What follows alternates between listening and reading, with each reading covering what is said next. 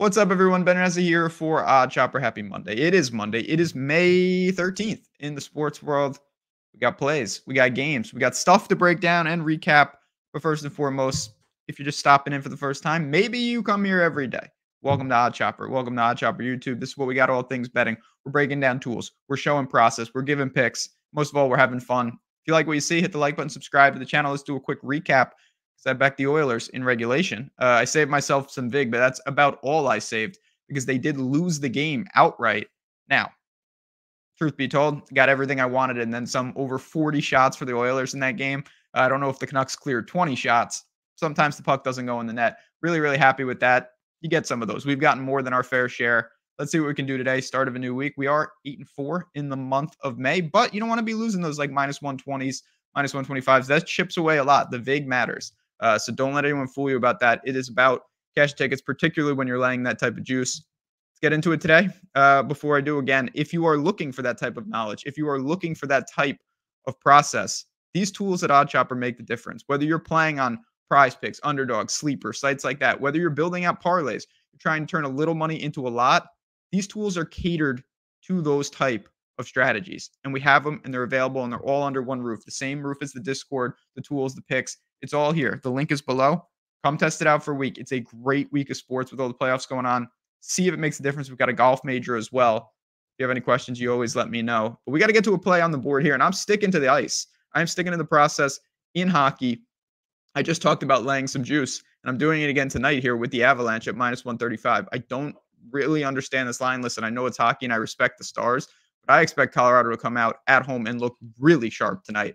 Down 2-1 in the series. Not a have to have it. It's hockey, but it would go a long way. 2-2 versus 3-1, you know what you're in for. And it doesn't mean just because you need it, you get it. That's just not how sports works. But the Avalanche are 31-9-1 at home during the regular season. Yeah, you look at the last game, you say, man, they lost 4-1. It was 2-1. And, 2 late goals, empty netters, things of that nature when you're desperate. They had the expected goals advantage, which is a metric that I use a lot. Again, just like the Oilers last night, who had a decisive advantage. Sometimes the puck doesn't go in. What is the big catalyst for that? Well, the Avalanche, it's not hard to look. They were 0-4 on the power play in Game 3. What about Game 2? Oh, they were 0-4 on the power play in Game 2. They're too good to not cash in on the power play extra man advantages. They have to flip that. I think they will. Historically and during the season, power play is not an issue for the Avalanche. They will be just fine. You look at the Dallas Stars, they're a good team. There's no doubt about it that they belong in this series, and they've shown it. They've had success offensively, which is my biggest worry for sure. They can rack up the goals themselves, but at the same time, I still think that the Avalanche are the right side, not just in this game, but in this series. I expect this certainly to be a long series. Now it has to be. If the Avalanche are going to win, it has to go at least 6. But to me, this is a game. If they can just regress to the mean in a good way, particularly on the extra man advantage, we're going to see Colorado have some more success. And like I said, I don't want to overreact to sometimes. I've said it 3 times. Sometimes the puck simply doesn't go in. It's a lot like soccer if you bet soccer. You can have the best of it, and sometimes it just doesn't work. But for Colorado, I expect them to pepper the goalie with shots. I expect them to hopefully stay out of the box themselves and at home on their home ice in a game that they really need.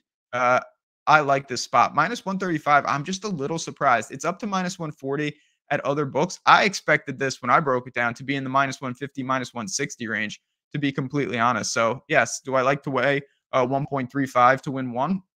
I don't really care if I evaluate it at it should be minus 160. It's all about the expected win percentage versus the juice that you're paying. So we're going to try to put this one on the board. Obviously, we are the favorite. I think that's understated here, but give me the Avalanche at home. I really like the bounce back here. They will level the series at 2-2. I didn't want to get fancy. If you want to be aggressive, you can lay the puck line. You're talking about, almost 2-1 there. You can even go regulation. But for me, I kept it very standard and very generic. Minus 135 on the money line tonight for Colorado at home. They get it done.